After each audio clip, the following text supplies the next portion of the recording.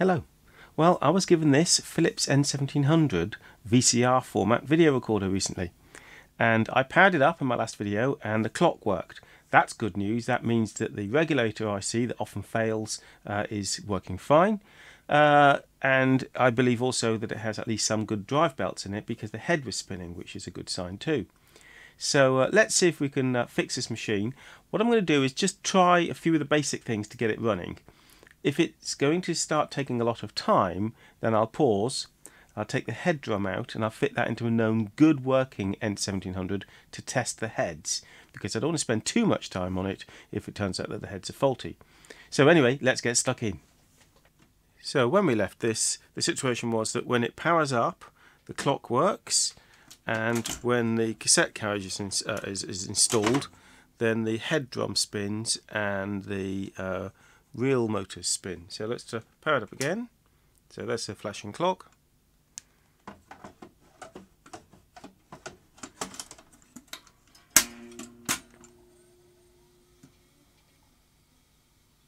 And you can hear the drum spinning and the motors are spinning. So, and it won't shut down. So probably it's trying to unlace and doesn't think it's quite managed to do so. Although normally if it couldn't unlace, it wouldn't allow me to eject this, so that's a little odd. But let me take a look at where the mechanism is. Well, the screw's missing from here, which can cause these keys to miss the microswitches, so that will need a screw fitting in there. But we'll look in here. Make sure everything's lubricated properly in here, and I'll look at the loading motor. What I think I'll do is I'll set you up so you can look down on the mechanism and get a better view. For those of you who are not familiar with this kind of mechanism, used on the 1502 and 1700 machines from Philips, this is the servo panel that's been swung out the way. That's the play button, or start as they call it, and that's record. This is the loading motor, which there's two variants of this. This is the later type. This rotates the base here, and these guides rotate around to wrap the tape around the head drum. So this is the head drum. It's enormous, isn't it?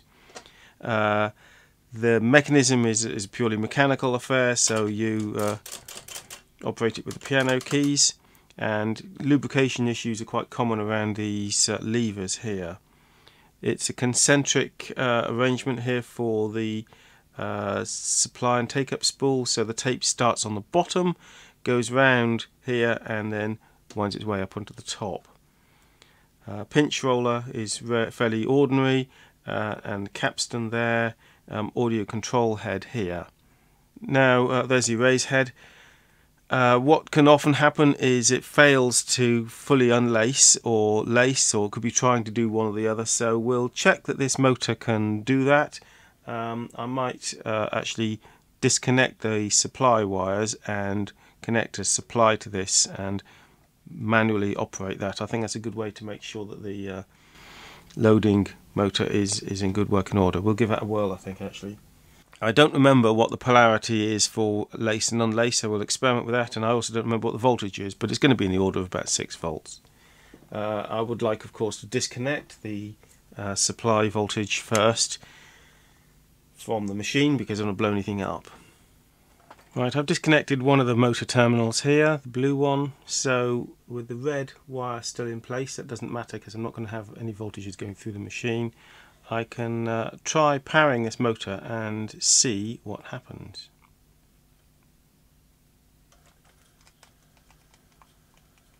Right, it's lacing. It's obviously a bit low voltage, but that's fine. I think it's fully laced now. Let's go the other way for unlace.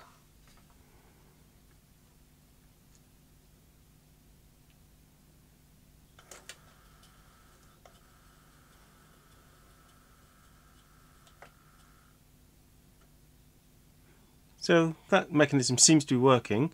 I think I'm still running at slightly low voltage. The mechanism looks to be working properly.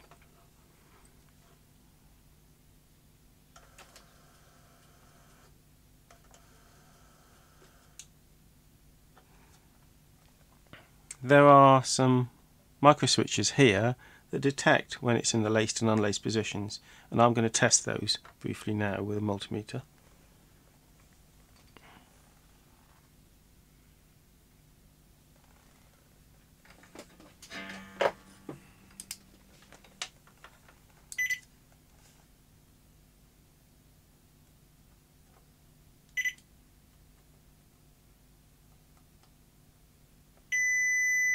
Right, that's in the N position there is made.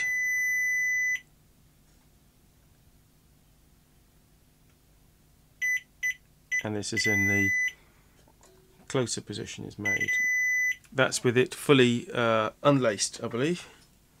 Let's go the other way and confirm that they've switched over.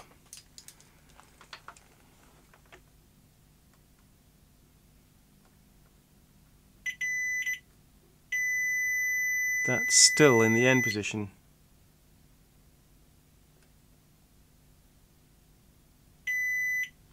That one switched over.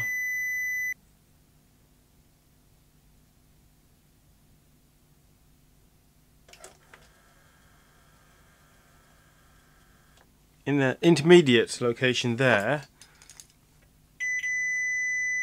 okay, this one has this close set made, and this one is still stuck on these end ones. So whatever position the deck's in, this one doesn't change. That doesn't sound right, does it?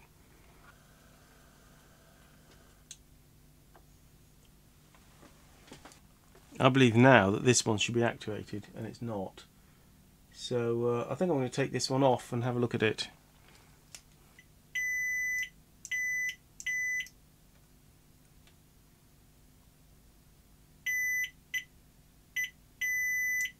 So the switch is working fine, it's that the actuator is not being controlled properly. I have actually found these switches themselves to be quite reliable. So something's not pushing on this when it should be. And it'll be this part here that's not. This lever here is not going that way enough. It appears that that is not quite reaching that point, the unlace. So probably part of this mechanism is slightly jamming and is not allowing that slider to go all the way. Right, let's lubricate this part of the mechanism then. I've got it into the fully laced position now, and if I push this down, which has the same effect as closing the carriage, I can select fast forward or wind, start, which is play, and that engages the pinch roller, and rewind. So the mechanism is okay in the laced position, but it's not getting into the fully unlaced position.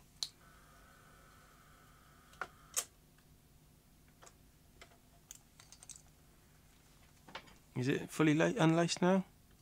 No, still not activated that microswitch. Need to find out why it's not getting fully unlaced. I could adjust the microswitch slightly so that it saw that as fully unlaced, but I think it's further out than I can adjust. I don't think it's completing the unload cycle quite enough.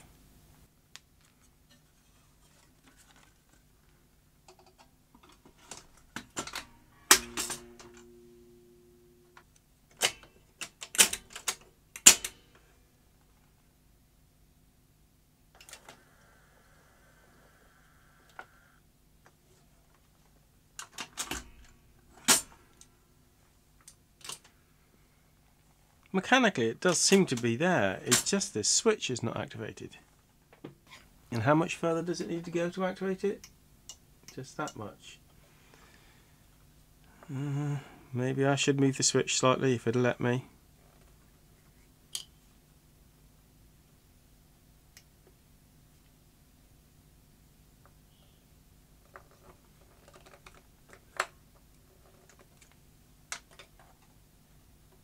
Well, it's activated now, so we can try it. I think I can reconnect the motor. Yeah, there's a bit missing from the bracket underneath here, so I'll have to fit a nut and bolt or some other workaround to strap this down properly. If you don't, then that can ride above these actuators from the buttons and cause weird faults. Okay, with the motor reconnected and something lashed up here to hold the PCB in place, I think we're positioned that we can first just power it up and confirm that it doesn't continuously make motor running noises now. That's laced, unlaced. Right, we can put a tape in here and see if we can mechanically get it to run. So, on, fast forward, rewind, not much rewind, you can see it's sort of trying but failing, and start or play. Okay, so we need to work on the rewind, but not too bad.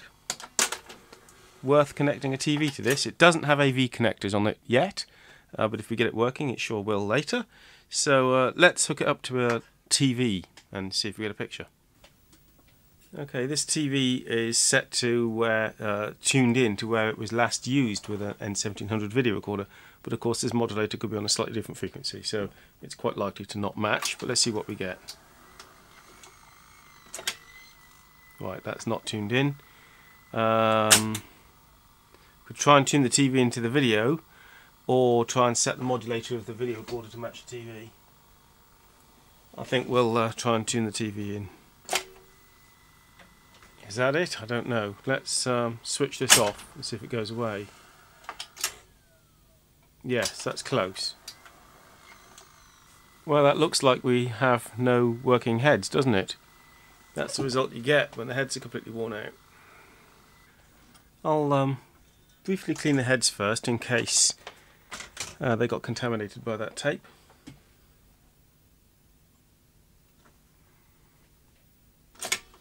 I'm just running it now with no tape in it.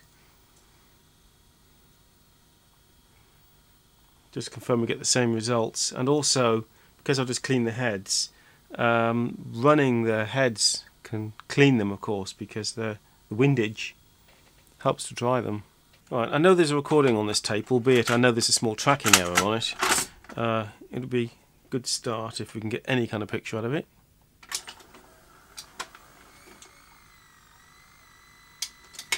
Aha! Picture. Check for sound.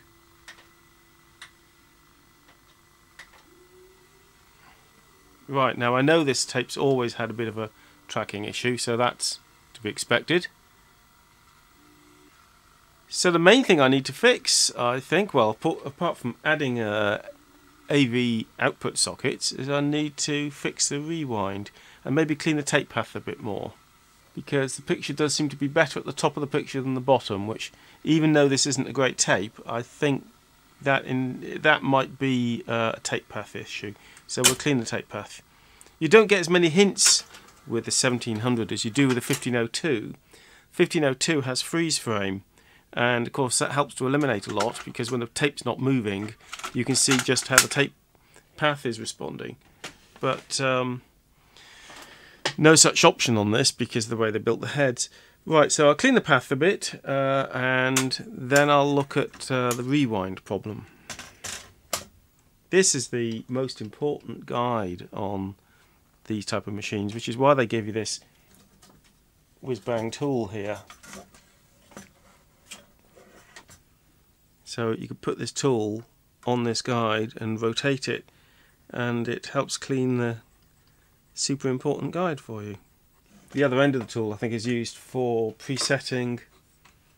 No, I thought it was used for presetting these, but actually they're twiddlers, so I don't know what the other end was used for. I'm going to clean the tape path a bit more.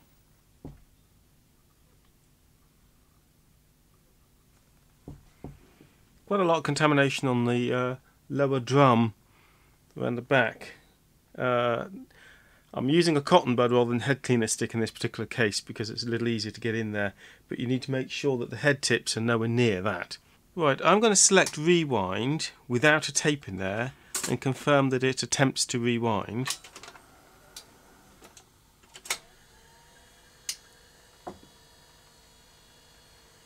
Yes. The lower spool, you could barely see it with the camera, but the lower spool is rotating that way. So it is a tempting rewind. It's a lack of torque on there. So we'll look at the mechanism. Okay, let's take a look at the mechanism. I prefer to have the machine sat on its back, a bit ungainly, but it means that this panel opens out nicely and keeps out the way. Sometimes there are screws in these positions, sometimes not.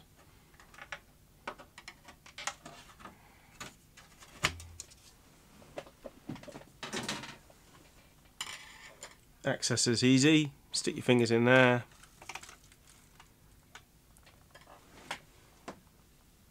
Right, this has the wrong kind of drive belt installed here for the head drum. I'm surprised it works as well as it does with that belt in there. It's supposed to be a flat belt, so I'll change that one. And I also need to investigate why there's no rewind. So I'm going to power it up, switch it on, select rewind. So whichever path we have now for connecting to the reels is working, but lack of torque. So I just need to work out exactly which rubber surfaces are involved in this. This might actually be easier from the top. I'm fairly sure that most of the reel drive functions are performed with this idler here. So I'm going to clean the surface of this bottom spool, which is rewind, and see if I can improve the surface on this idler and try the rewind again. Applied some Platin Clean to that idler. Let's see if rewind is any better.